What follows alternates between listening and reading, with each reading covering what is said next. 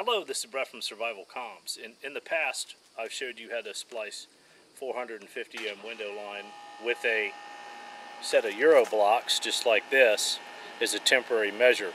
Well, today I'm going to go ahead and make this a permanent connection. So we're going to break down our temporary connection with a screwdriver here. Okay, after we've removed our connectors, you can see where we had some corrosion already come up on here.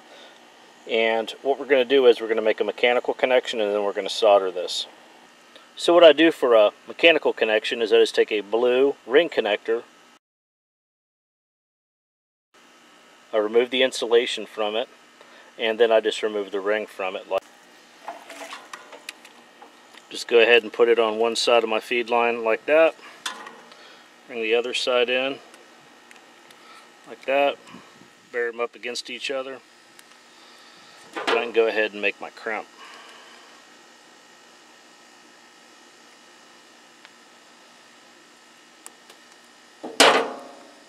Just like that. Now I just put some flux on it. Apply solder just like this, making that a very good electrical connection. Now that I've flooded the connection with solder, and we have a good electrical connection, a strong mechanical connection, I'm going to go ahead and seal that with self-fusing tape, and just like this Hercuflex here.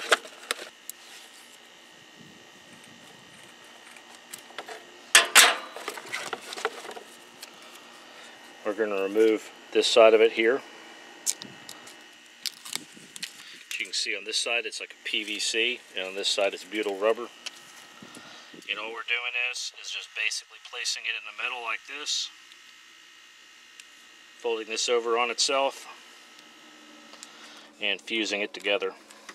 And this is a permanent tape. This is not going to come apart, and it's going to fully seal this connection.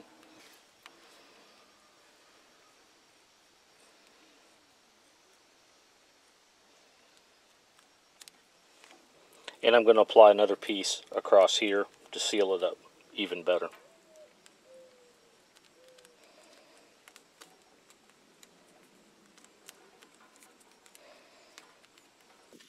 And you can see that connection's not going anywhere, and it's nice and sealed up.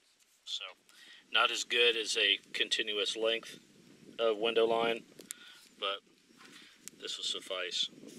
Junior says hi. I hope this helps. This is Brett from Survivalcomms. Till next time.